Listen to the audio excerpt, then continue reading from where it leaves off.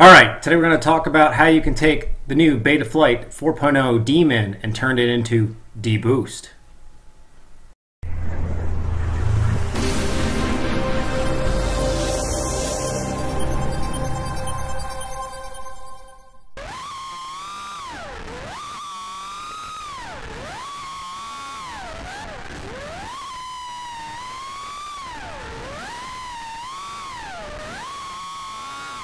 Okay, so D-Term for me is a love-hate relationship. I love what D-Term does for the PID controller, being able to kind of see what's coming, adjust for it, adapt, cope, things of that nature. Pushes against outside influences, all good stuff. However, the other problem with D-Term is any little bit of noise. I mean, it really magnifies it. High frequency noise, it can magnify it up to 10, 20, 30, 40, 50 times. It's actually, I have a video to it. I'll link in my upper right on that and how the D-Term magnifies higher frequency noise than lower frequency noise. It's really interesting how that works.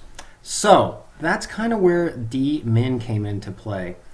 Honestly, a bunch of the guys were looking at, okay, how can we dynamically have the D-Term, and we were always talking about D-Boost. And Chris Thompson, thanks to him, CTZ Snooze, and Joe Lucid for working on this.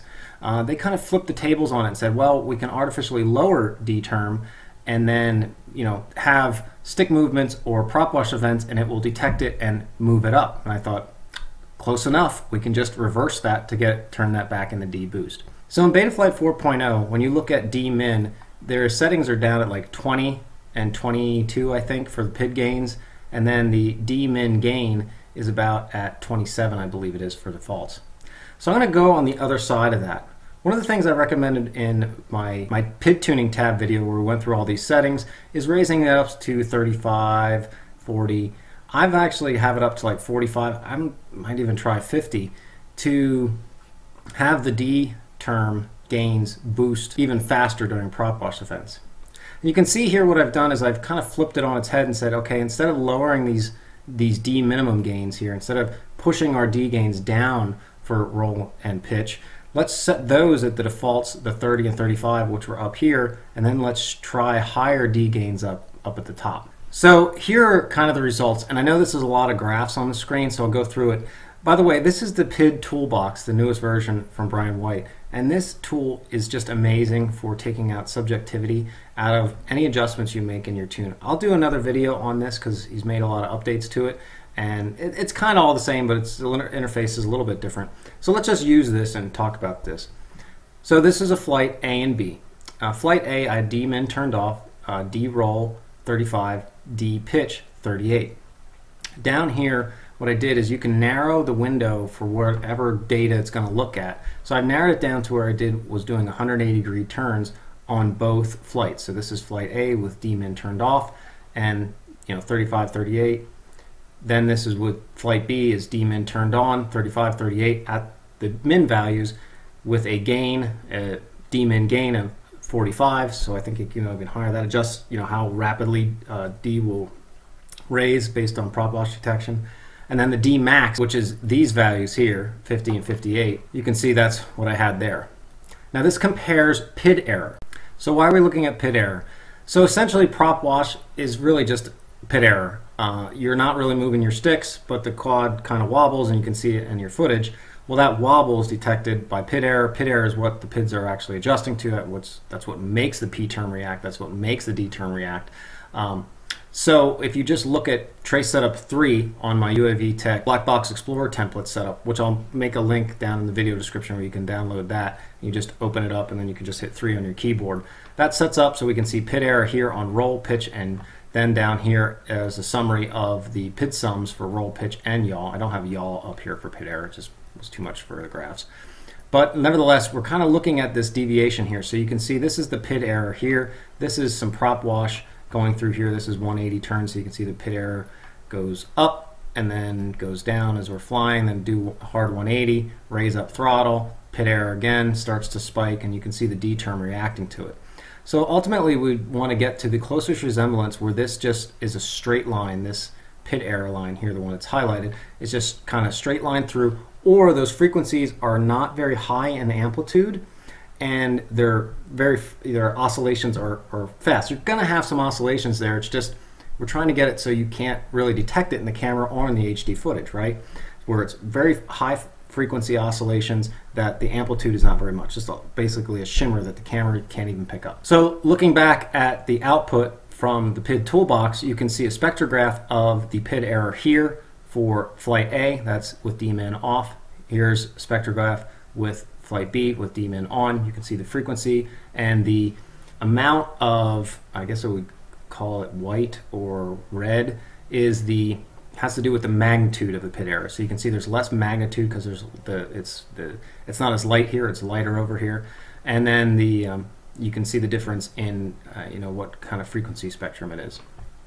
Now over here on the right hand side, this is the mean absolute PID error. So you can see here, this is basically an averaging. The A had more than B, and over here you're looking for these lines to be, whatever is narrow, whatever is a narrower peak is better. So you can see the blue, which is flight B, is slightly better than A. So all around, it's better.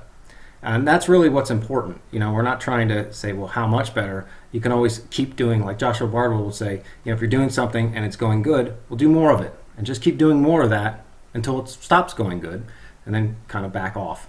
So far, this is an improvement. I haven't gone even further yet, but I'm thinking about even boosting my D gains, my max D gains up to like 65, 68, or 65, 70, so on and so forth, to see how high that can get. Same thing for the D-min gain. So give it a try. Flip your D-min around to make it a D boost. Put in your normal D gains here. Put in some higher D gains and some higher gain here, D-min gain, which just again how quickly it raises, and see how it works for you. I'm going to roll now after this some flight footage, some HD flight footage with the D-min off flight and the D-min on flight. Flight footage videos at 30 frames per second, whereas these logs are at 2,000 frames per second. So you can see the 2,000 frames per second data shows there's an improvement, and then we see the same with the 30 frames per second data as well.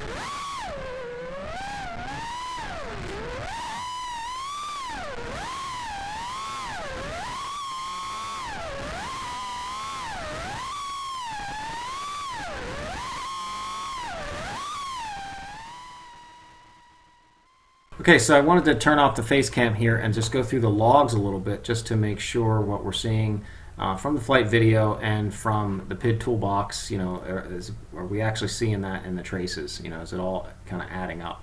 So on the right hand side here we have D-min turned off. On the left hand side we have D-min turned on with the gains that ramp up to 50, 55. They don't actually get that high. They get into the high 40s, just how kind of D-min works. So we kind of browse through here a little bit, and the best way I found to do this because it's really a thing on average. You know, you're not turning exactly the same every time, so that's where the PID toolbox really comes into play. It allows you to kind of look at the average of everything through a certain section of the flight and get a sense that way. The other way to average I've found is just kind of take a visual, scrub through it. So I'm going to kind of scrub through this. This is that section. What you're looking at here, this is the PID area on roll and pitch, same thing on this side. And we're looking for the magnitude of the deviation here. So you can see we're growing some PID area here, and this is a little shimmering the prop wash. So we're going to kind of scrub through that. You can see we get a little bit more magnitude there. Scrub through it. This is each time you're seeing that PID area go up, that's another 180 turn. So there's a little bit more magnitude, a bigger one here on pitch. So that had a pretty decent one. A little bit there as well. And that's kind of the end of that one. So let's go through and look at what D-min turned off. So a little bit more there. A little bit more there as well. That one was pretty good. A little bit more there. A lot more there on roll. And then we get, this is where I did a split S. So if you're looking to mitigate prop wash, definitely give D-Boost a try. Thanks again, and I hope this helped.